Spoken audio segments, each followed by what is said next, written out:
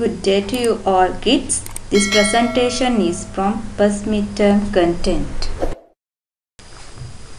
Traditional technologies and arts of Sri Lanka.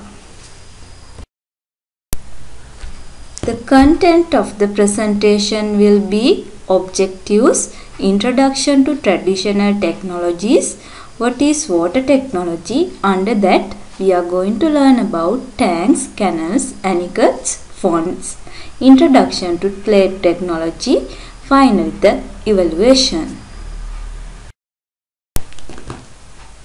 Objectives of this presentation: to give an idea about traditional technologies, to give an idea about technologies used by our ancestors, to give an idea about challenges and achievements faced by our ancestors, to give an idea about importance of traditional technologies.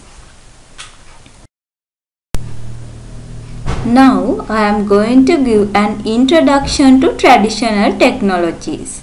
Sri Lanka has a recorded history of about 2500 years. During this period, our ancient ancestors had many problems and issues that affected their day-to-day life. Therefore, they have adopted various technologies for resolving those problems. Some aspects of technologies are unique from generation to generation. Because of these reasons, these technologies are called traditional technologies.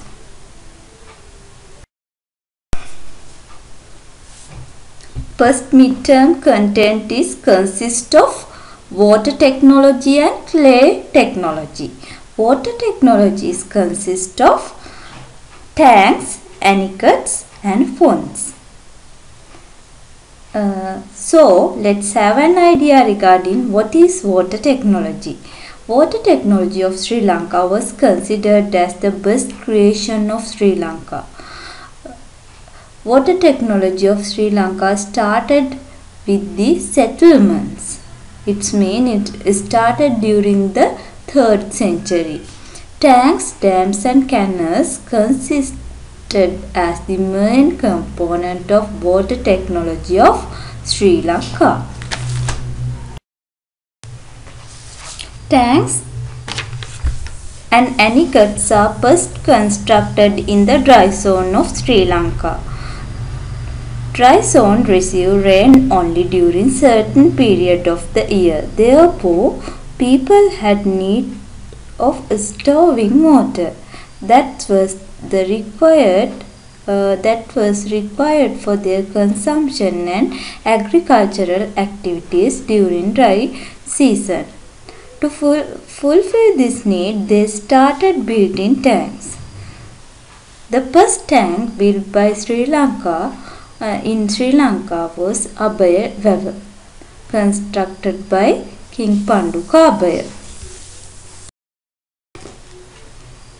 There are two types of tanks. Tanks can be categorized into two categories: small tanks and big tanks. Small tanks. It can be assumed that the construction of a dam across a brook of stream so that water is collected there is the origin of a small tank. Uses of small tanks for the day-to-day consumptions for agricultural purposes, rapid growth of population. With the development of population and expansion of settlements, their consumption become more and more. So, they started to build big tanks. The construction of big tanks started in 3rd century. And the pioneer of the big tanks was considered as the King Vasabha. King Mahasen, King Dhatusena, King Parakramabahu also considered as the pioneers of building large tanks.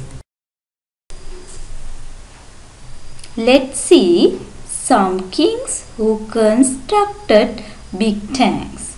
King Dhatusena, King Masaba, King Parakrambahu and King Mahasen built big tanks.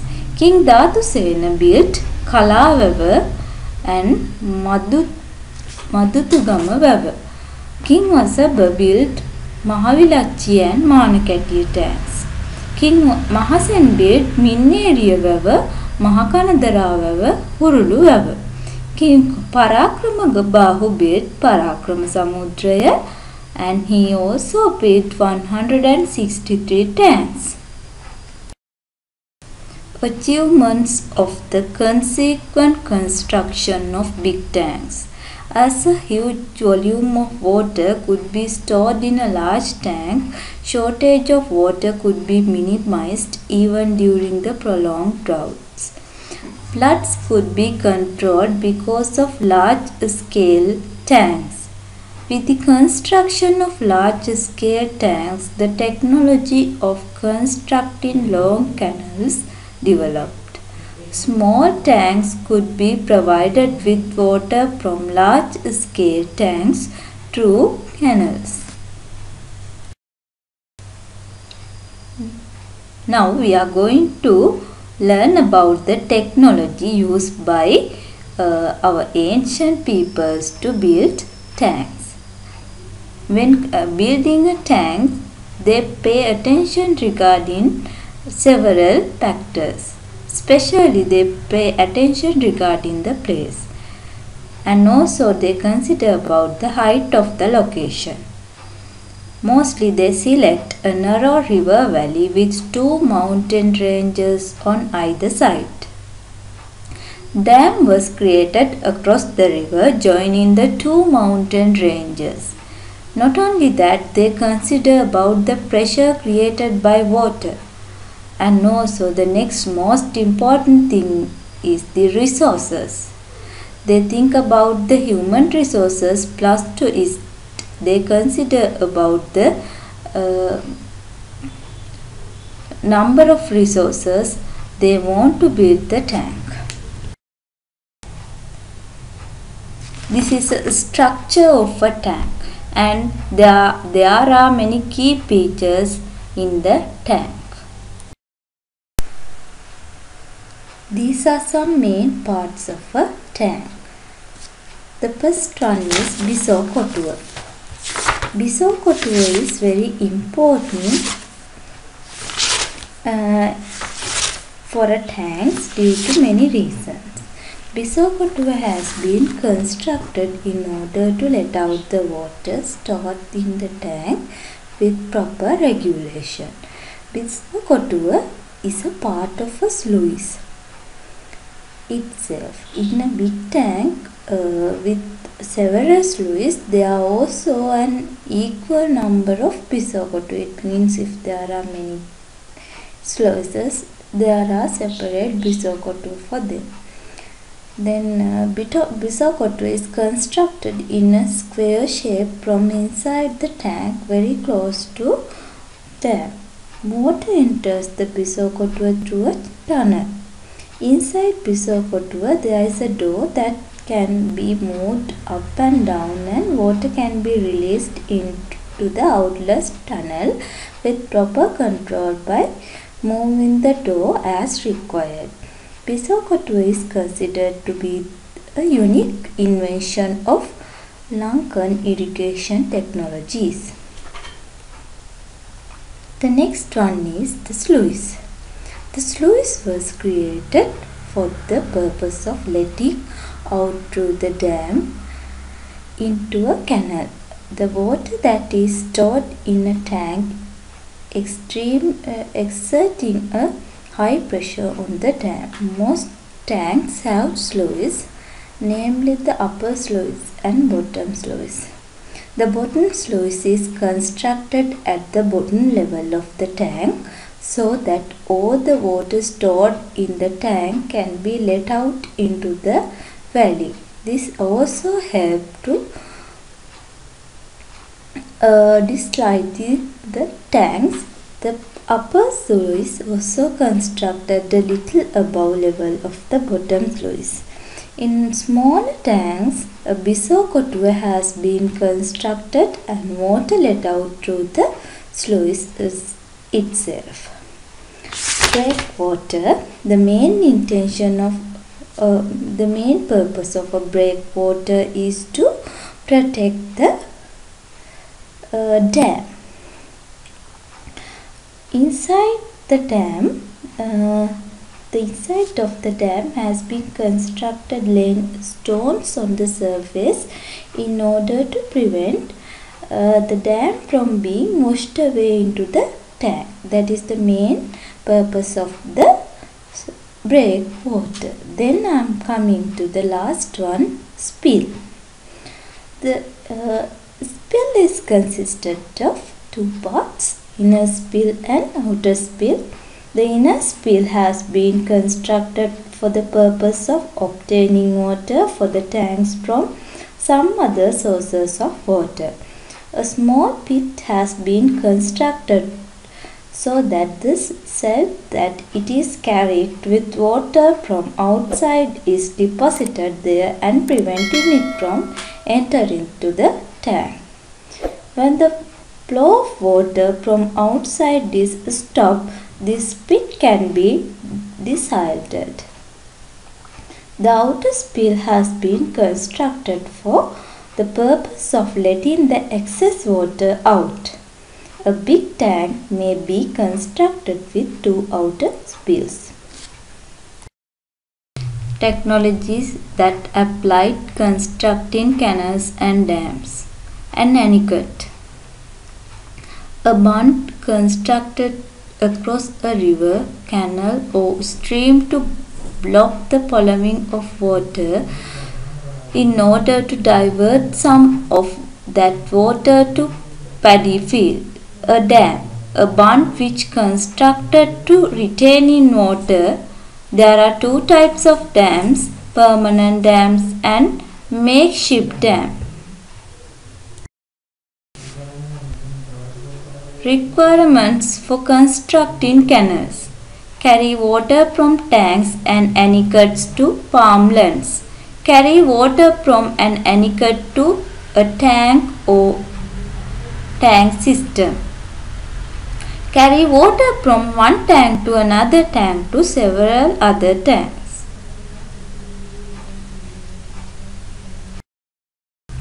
Technologies that applied in constructing canals and the challenges confronted. Variation in the geographical condition. The land was obtained from beginning to the end of canals, digging canals, maintaining correct width and depth, building up the bunds to protect banks. Techniques in constructing canals. Banks of the canals were constructed with stone walls. The sluices along the canal for diverting water to paddy fields have been constructed using stone blocks. Sluice was constructed with stone blocks. Now we are going to focus our attention regarding some canals constructed by some kings. King Vasambar constructed 12 canals. King Mahasen constructed Talavatu Ala. King Dhatusena constructed Yodala. King Agabodhi constructed Minipe Ala. Under water technology, we have to learn about ponds.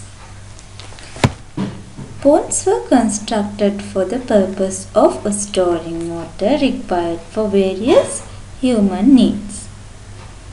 The history of constructing ponds in Sri Lanka runs far back as to the time of legends of Prince Vijay. Now we are going to focus our attention regarding why ponds are constructed. Ponds are constructed in order to achieve four main objectives. They are to store water for the proper removal of rainwater, to add beauty, to keep environment cool. If we consider about to store water, Ranmasuyana and Twin Pond was constructed in order to store water. Then sometimes we use ponds to add beauty to the environment. Ranmasuyana Anuradhapura, Kumara Pokuna and Nelum Pokuna in Polonnaruwa are good example for this. And also sometimes tanks are used to keep environment cool. In Abhayagiriya premises we can see this. There are 65 ponds constructed in order to keep the environment cool. And also ponds are used for proper removal of rainwater. Ponds in 4 sides of Abhayagiriya Dagaba are good examples for this. Technology of constructing ponds. Main attention focused to water sources, planting trees, building the walls on rocks, digging the soil. Walls are made of stone slabs to minimize soil erosion and to minimize water absorb into the ground. Now we are going to focus our attention regarding the last topic under water technology, that is water gardens. What are water gardens? Water gardens are also known as pleasure gardens because in ancient time people used these gardens in order to spend in their leisure time or doing sports. The first water garden created in Sri Lanka was constructed by King Muttasiva. When Arahat Mahinda came to Sri Lanka also, there were two water gardens. They are Mahamevuna Garden and Nandana Uyana. Some examples for water gardens. Ranmasu Uyana in Anuradhapura, water garden in Sigiriya. Some examples for monastery gardens.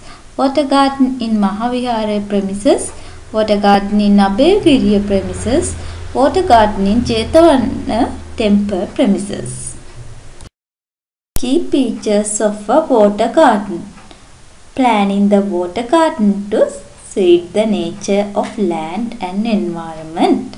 Constructing well-planned system of roads within the garden. Beautifying the garden within drains, ponds and water fountains. Creating a pleasant environment with cabins, pavilions, resting places and beautifully grown plants and trees. Maintaining the garden properly under the supervision of gardeners. Now we are going to focus our attention regarding a new topic, that is clay technology. Clay technology is considered as an important traditional art in Sri Lanka and it is unique to Sri Lanka. Using clay, ancient Sri Lankan built vessels, images, sculptures and other artistic creations. Steps of the process of making a clay object. A suitable type of clay is selected first. Clay is left to firm up. A ball of firmed up clay is placed on the potter's wheel. Shape of the object is made first. Then the bottom of the object is made. Patterns are designed to made on the surface of the object to add beauty. clay object is left to dry. Put in the clean and fern.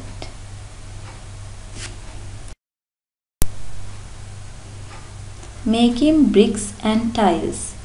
Some constructions that have been doing using bricks. Abhayagiriya දාගැබෙයින් අනුරාධපුරය, Jetavanaramaya දාගැබෙයින් අනුරාධපුරය, Demala මහසෑයින් Polonnaruwa, King Parakram Bahu's palace in Polonnaruwa are some extra examples which can be taken under bricks and tiles used during ancient time. Hope you get a clear understanding regarding midterm content. So I'm going to wind up my presentation. Thank you for listening. Thank you.